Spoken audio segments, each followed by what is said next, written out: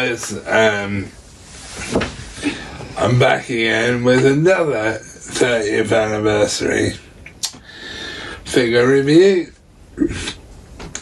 and this time it's the Green Ranger, Tommy, who is, pardon me, sorry guys, without a doubt my favourite Ranger ever, as if you guys hadn't noticed. So you may notice something with this figure. I'm not going to tell you because I want you to see if you can spot it. But anyway, let's have a look at the box. So coming around to the side, you get writing that says what it is. Coming around to the back now, you get a shot of what you get in the box.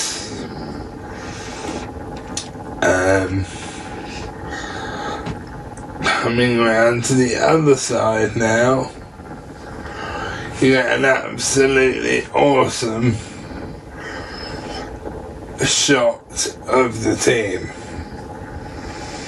which they haven't done yet, but I know they are releasing the artwork for free online that they've done for these. So, and then coming back round to the front, you also get an awesome picture of the Green Ranger, aka Tommy Oliver, aka Jason David Frank,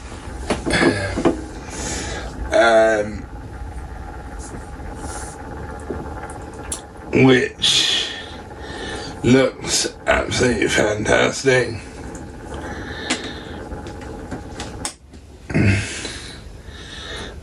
And if you guys spot what's missing,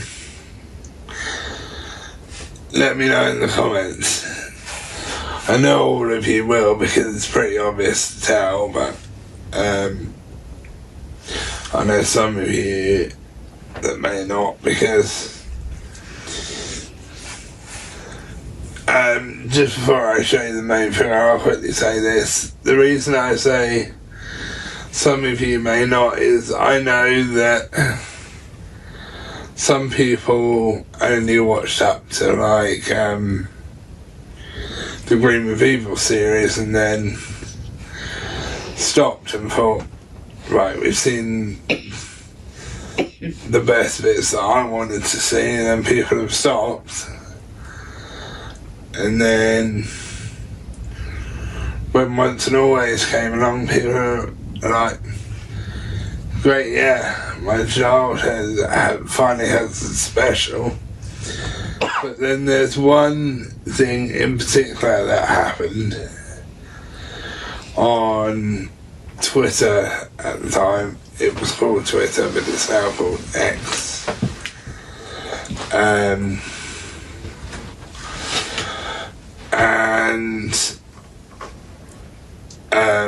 what had actually happened was someone had wrote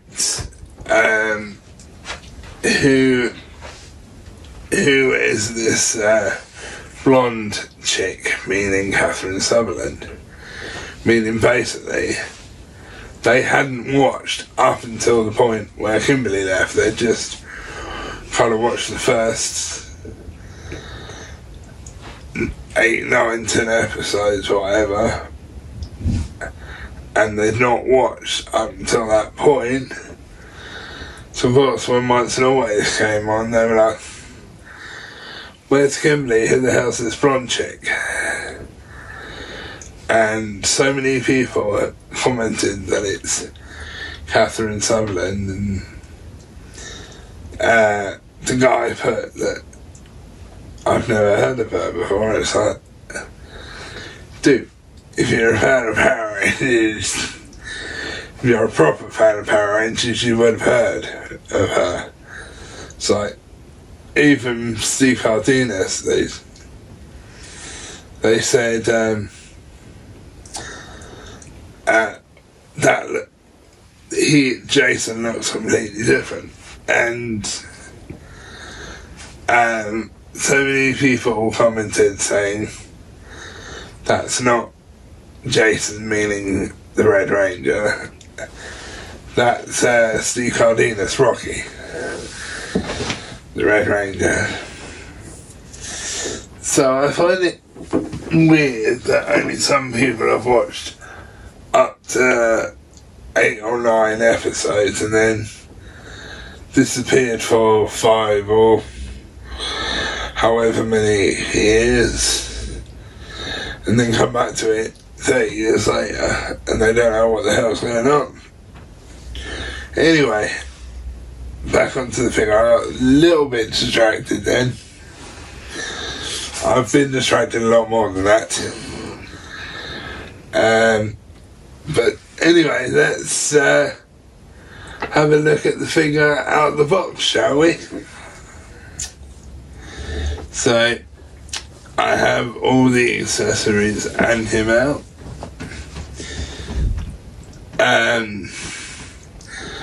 One thing I'll say just before I turn the turntable on and give you a spin of him is one of the things that I noticed with these 30th anniversary figures, well, there's a couple of things, really. They've put the black outlining on the top and bottom rim of the belt, and another thing I noticed is, and to my recollection, I don't think any other figures I have from the Lightning section have done this, but these ones seem to come in the box with their civilian heads on, which just seems a little bit weird to me, but there you go.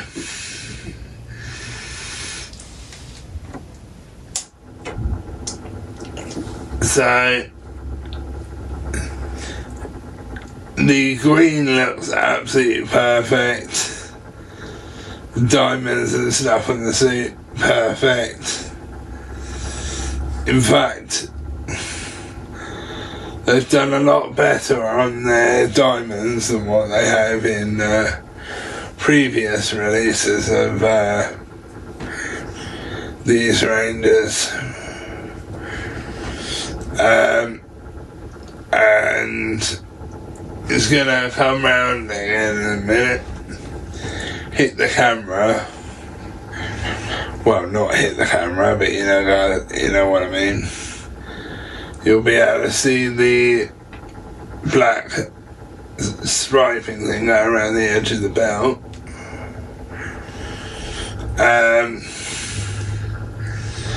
But as I said, looks fantastic. I think the civilian head is great. Now, I wouldn't say it's completely perfect, but I would say it's probably 90% perfect-ish. You can tell it's him, but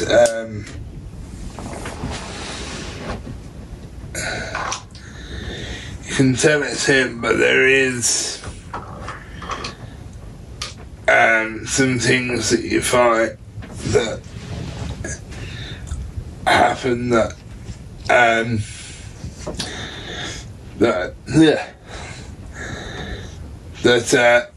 don't seem right to me. I can't put my finger on them, but there are some things that don't seem right to me. But then that could just be he's younger here, and if you look at older, like pictures of him now, he's a lot older. I mean, he literally just turned 50 on the 4th of September. But carry on with it. Now, before I show you the accessories, did you spot what's missing? If you did, leave it in the comments. If you didn't, wait until my next review, which is, well, I'm not going to tell you what it is. But he seems to have an absolute ton of accessories. I think he has more accessories than any of the other Rangers. At least to me, I think that anyway. And so what I'll do is I'll start with the biggest ones first, which are these effects pieces, which I absolutely love. These are to go round them to, I think, to make it look as though they've teleported, but I'm not 100% sure. And I love the colour of these, and these designs are all different on each one of these figures. And obviously they're all different colours. One thing I will say is these are pretty solid, they're not bendable, so don't try and bend them because they will snap. And you get 2 of these, which I think are the same, but one actually might be a bit smaller. I'm not sure. But I do love the colour of this. It's almost like a lime green, but not quite. If that kind of makes sense. But I love the fact you get these. And another thing you get, which we've never actually got before with the figure at all, from when Power Rangers first started up until now, we never had one of these. Nearly dropped it. And what it is, and I think you guys will know because it's pretty obvious, it's the green candle, which looks absolutely fantastic. Now, I do have one little gripe with this. The stand for the candle is meant to be bright gold, and it's kind of a mustardy kind of gold, so to speak, but it does have like a flame on top, which weirdly they've done that gold as well, which I actually never noticed before, when it actually should have been green, I think, if I remember correctly. And one thing I will say with these candles, it's a bit hit or miss whether they'll stand or not, because some of the ones I've seen they don't stand, but then some I have seen where they stand absolutely perfect. And I've also seen ones that have been slightly bent where they've been packaged in the box, but can't be helped really. So now I'm going to move on to the helmet.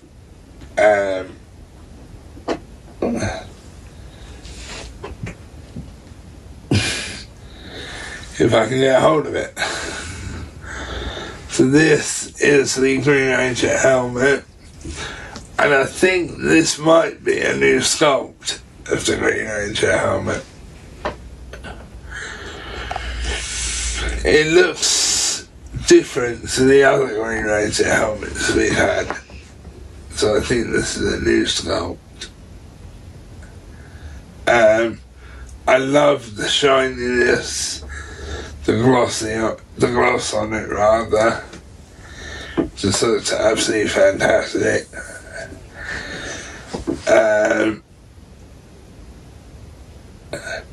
And they've just nailed the diamond detail. And here's the ball joint hole, which slips onto the ball joint, which actually goes on quite easily.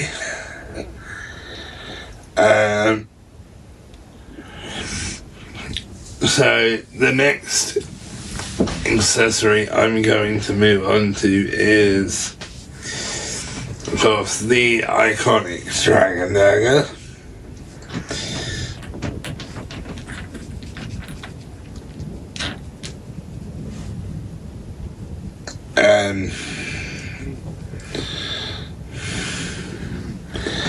Which, again, if I can hold it, try and hold it like that because my hand isn't in the way.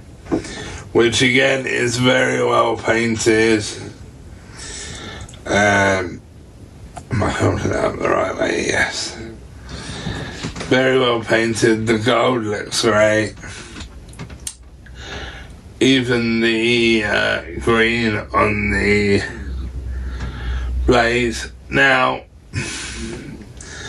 I do have one, it's not really a gripe, but it's something that I think could have been done a bit better. The silver on the blade is not meant to be that thin. The actual blade bit should have been a bit thicker.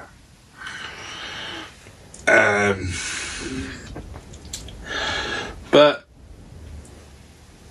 I'm not really complaining. I'm just pointing out that that's what that should have been. I mean, hey, at least we got the Dragon Dagger. There has been figures in the past where we've actually not got the Dragon Dagger, which really annoyed a lot of people that at that time forced the company to make them and send them out free of charge.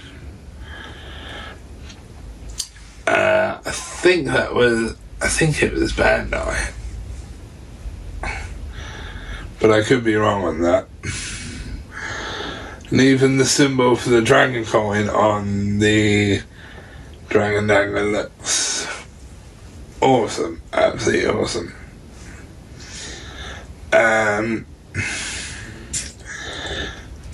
The back is also very detailed, which is also awesome. But one thing I will say is the blade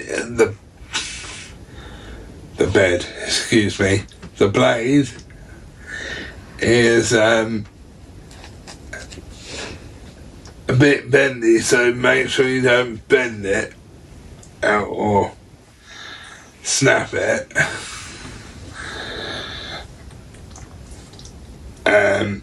Because if you snap it, you'll be screwed. if you just bend it, you might be able to bend it back into shape by warming it up. And then onto the next accessory, or should I say accessories, are the blade blasters, which he has 3 of. Now, who can tell me, I know what to, but who can tell me the episodes other than Cream of Evil, part 1, who can tell me which other episodes of Mighty Morphin did JDF have the Blade Blaster, or at least use the Blade Blaster? And that's not counting the Cream of Evil to mini-series thing, because I know all about that. I'm just asking you guys whether you know any of the other episodes. Now, I do, but I just want to know whether you guys can guess.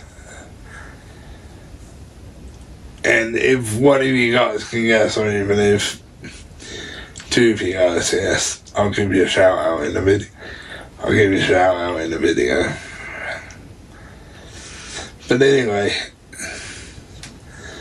the first Blade Blaster is the folded up one, which can go in the holsters. Now, I'm not sure whether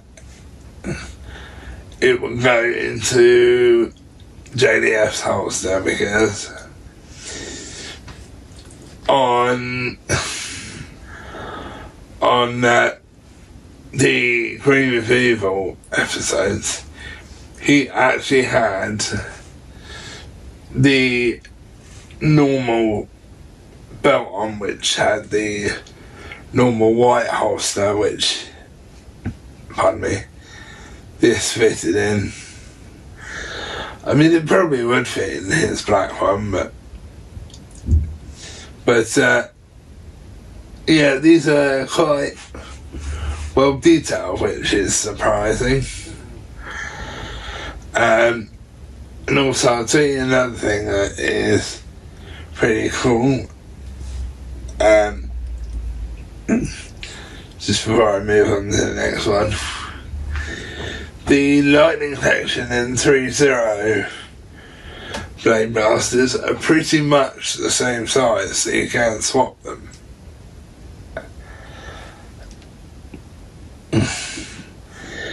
If you wanted to.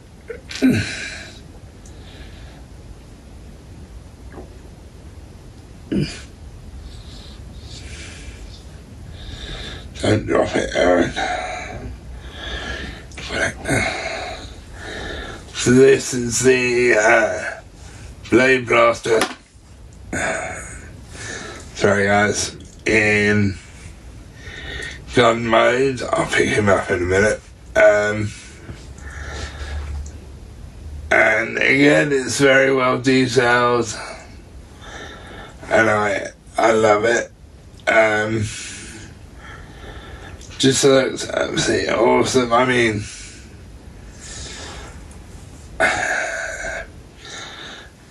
if there's one thing you could have done better on these Blade Blasters, is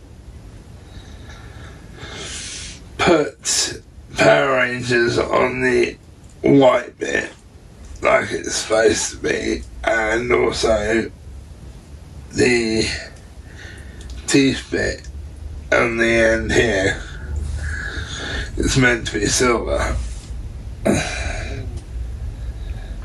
So, and then the last Blade Blaster is, hang on, let me do that there.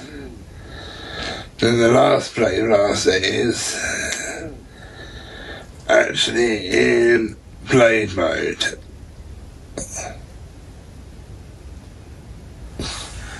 Now, when we first got mine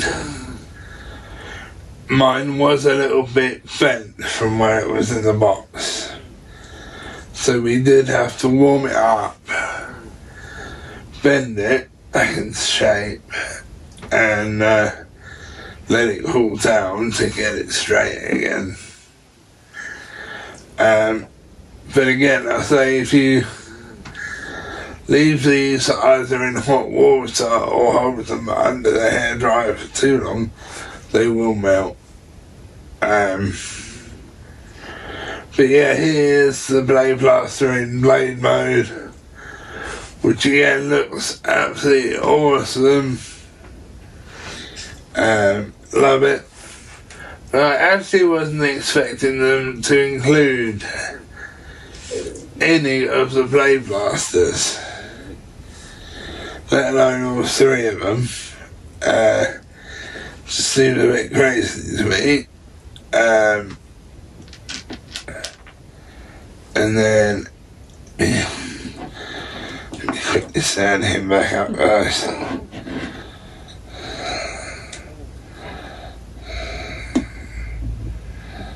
So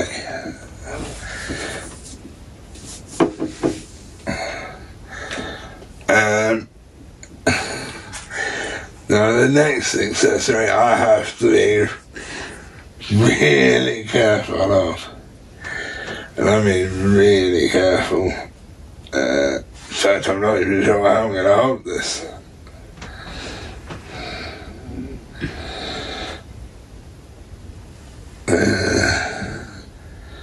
Hold it up the right way. Now this is his Mmpr, the Green Ranger Mmpr, which they've given you hands to where they can hold them and do the morphing sequence. But whatever you do not lose these. Whatever you do not lose them. And also, I'm not saying you will, but if you're buying these for your kids, keep this out of the way because they could swallow them. Well, they could swallow any of them, to be fair.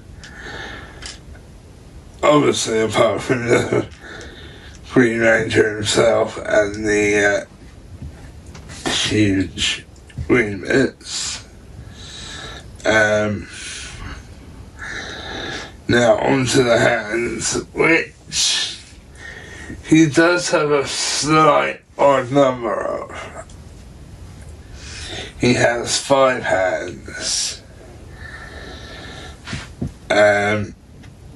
Here's the Mmpr over there. So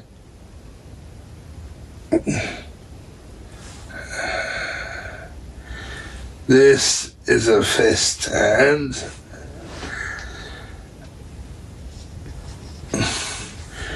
which normally used to at one point come on them. Then it all changed.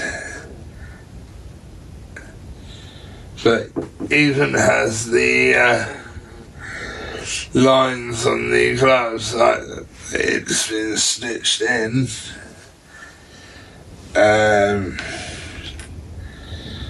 Now this hand is to hold the Mmpr. It slides on there. Now I believe we might have 102 hands like this or similar to this.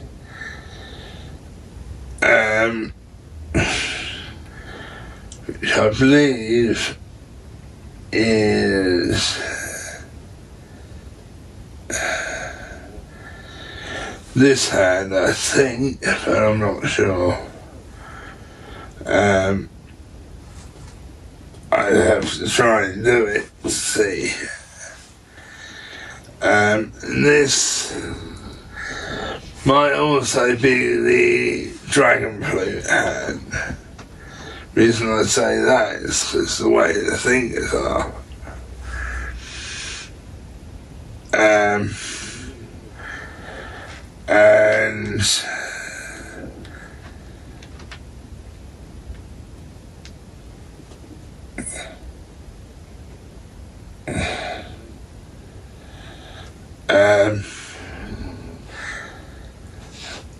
And actually this hand might be the hand that you use for the top of the Mmpr. So it kind of looks like it's that kind of style of hand. And I think the very last hand I have is or is it this hand? Yeah, it's this hand. No, it's not. Come here. Just fighting with the hands there, guys, and the hands were winning. This is the 5th hand, plus the hands he's got on him, and that's all the accessories. Now, I absolutely love him, I really do. I would say probably all the Green Rangers they've released so far, tough one, but I'd say this one is probably the best so far. And no, I'm not being biased. Well, maybe just a little bit, but why not? But the one thing that kind of annoys me is, and I'll say this now, and this isn't about him, but this is the 30th anniversary set of Mmpr figures, but yet they've not done the White Ranger, and I don't know why. That just seems really weird to me. But anyway, 10 out of 10 for him, absolutely love him, highly recommend him. I think they're still available on Hasbro Pulse, but I'm not sure. So you'll have to go and have a look. But I think they are, I'm not sure. And actually, I've decided just one thing they haven't included with him. The Sword of Darkness. That's only just twigged on me that they've not released that with him.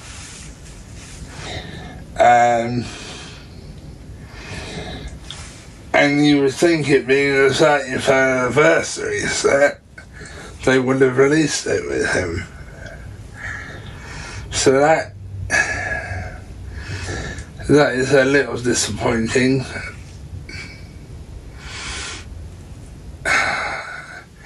Do I give it a lower score now though?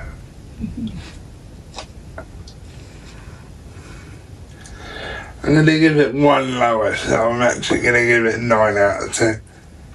Just because they've not got that. If they had that, it would have been 10 out of 10, but because they don't, it's going to get a 9 out of 10. But I do think it looks great, and I do highly recommend him. Well, in fact, I highly recommend all of these figures. But yeah, other than not having the Sword of Darkness, everything is absolutely fantastic on him. And I will see you in the next one.